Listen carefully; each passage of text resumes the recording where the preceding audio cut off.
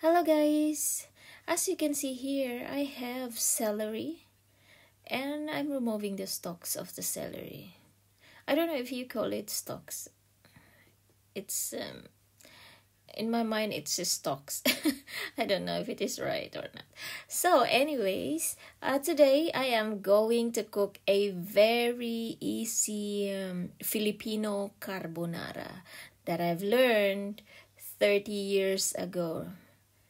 This is a very simple and very delicious carbonara recipe. And yeah, just want to remove the end of those stalks. Later, guys, I'm gonna show you how you can keep your rest of celery to become longer in your kitchen for longer use. So now I'm going to chop these stalks, and I have two cloves of garlics and an onion here. That's what we need. And I'm going to chop this one.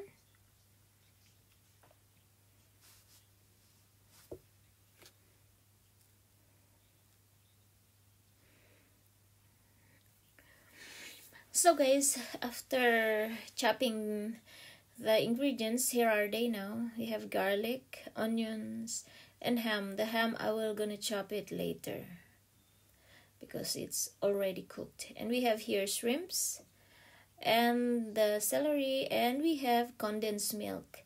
Anyway guys, and here is our cooked spaghetti noodles.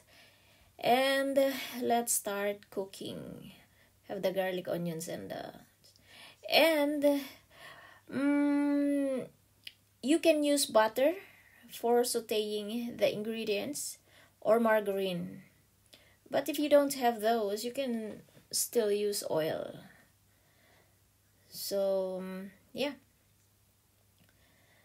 First is the garlic so that the aroma will come out, distribute to the oil. And then next is the onion. And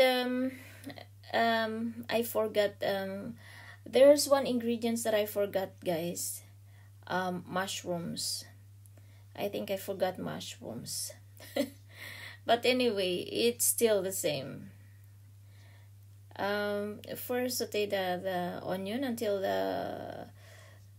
it become transparent to a little bit brown.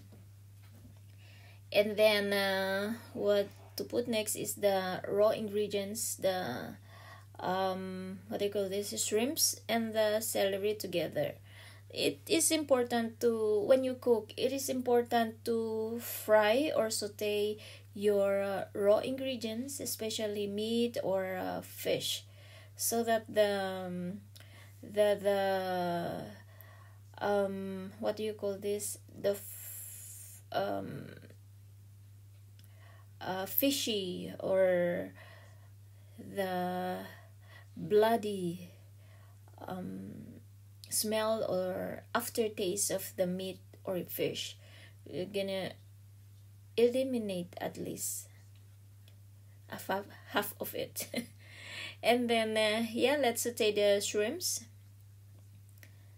and let's wait until it cooked, just like that.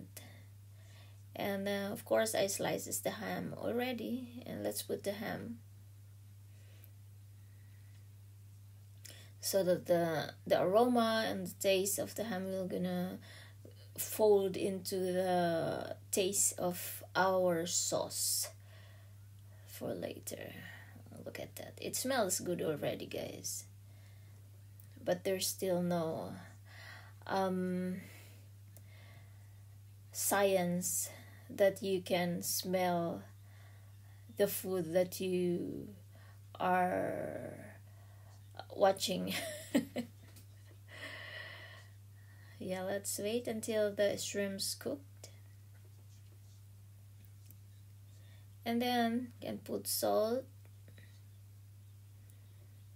because Usually when I saute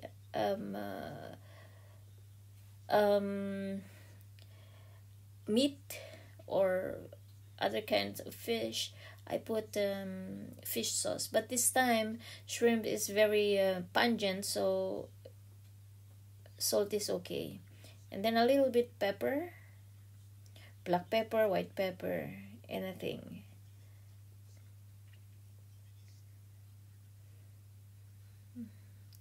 Just saute it.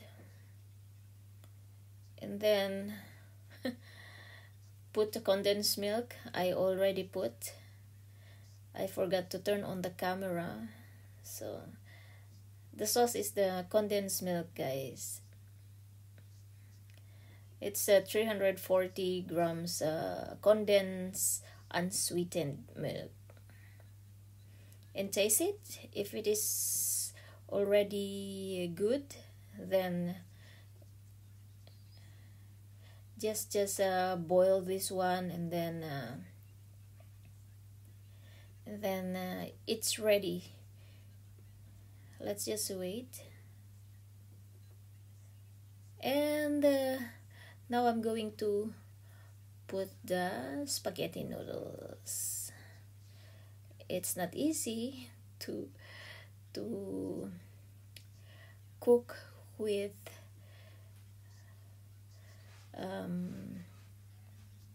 if you do videos. So this is a DIY filming of myself cooking, because I'm using my tablet, so it's very heavy and I don't have stand for it. And let's mix the noodles together, just like this. So guys, if you're new to my channel, please consider to subscribe for you to see my other uploads and videos. And yeah, let's continue cooking. And of course, you should taste what you are cooking. And let's just mix until the sauce will absorb by the noodles. And you will know it. You will gonna notice if it become sticky on the bottom, and it's done.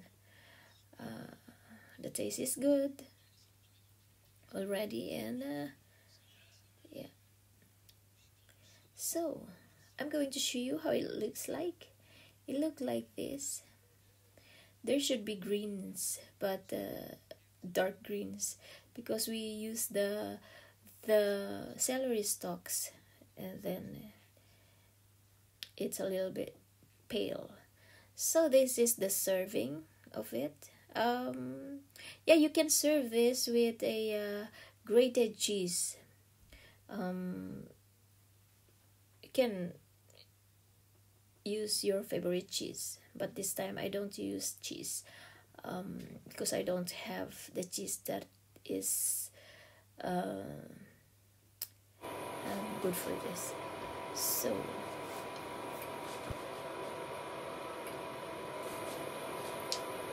guys, this is the carbonara that I cook, and let's make a taste test.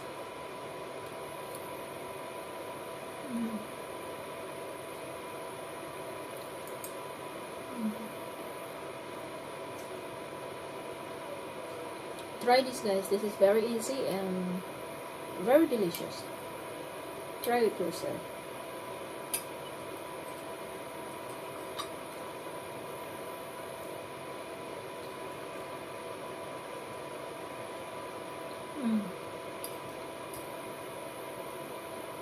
Very creamy and a little bit sweet because of the unsweetened condensed milk. You can put cheese on the top of it, but I don't like cheese this time, so